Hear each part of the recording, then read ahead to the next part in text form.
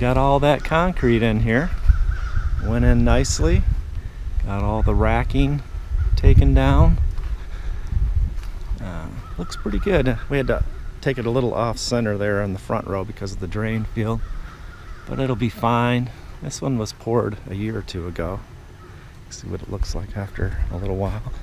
This one turned out really good. Hope this one turns out almost as good anyway.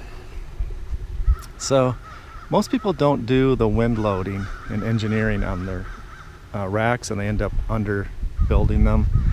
Just to put in perspective for you a little bit here, this is 18,000 pounds of concrete holding this down, and that's based on the calculations.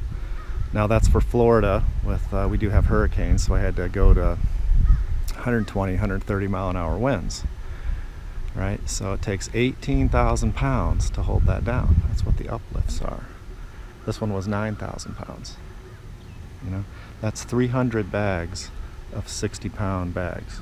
So, you know, don't think that a couple of bags of concrete are going to hold a panel down, like an array like this.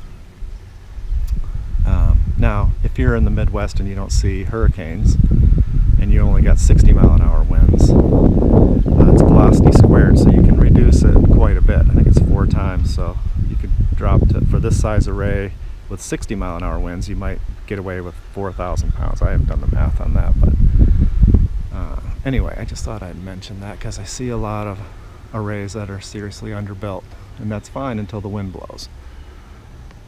Alright, so anyway, before I do any more, I gotta trim some trees. I don't want those branches hanging over this. So it might not blow away, but if one of these trees falls on it, that's gonna be all she wrote.